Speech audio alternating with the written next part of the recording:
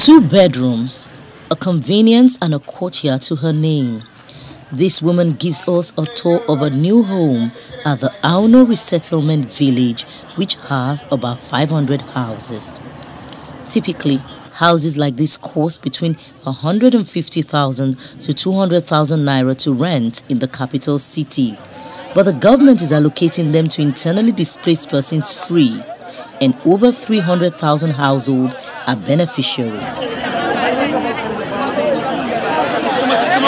Government intends to relocate people of Abadam local government and Mobar to Auno and Damasak, because this is due to the fact that government wants to start academic activities in Mogalis camp, and that is why it is now the intention of the government to return them here to Auno and to Damasak, so that people can now start their farming activities and other visitors activities. Then academic activity will now fully resume in Mogalis camp, Mogalis school.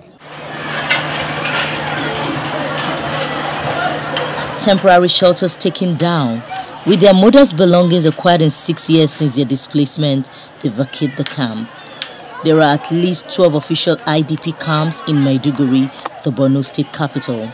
The government intends to shut them and integrate the affected population.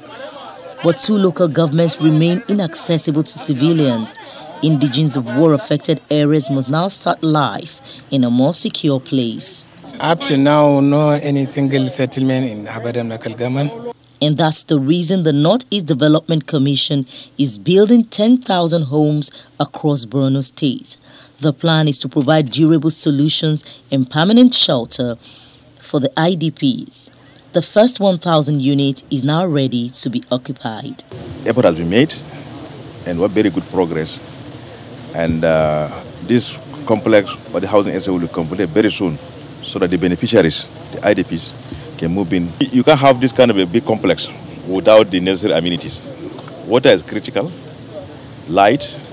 While there are concerns about vacating the camp for a place other than home, the continued stay in camps is doing harm to cultural norms and values. We observe that it is no longer sustainable to keep them in the camps. By day, things are becoming difficult. The children orientation, they are losing their identity. A lot of things are having, cultural values are diminishing. So we are trying as much as possible to see that we go back to what is obtainable.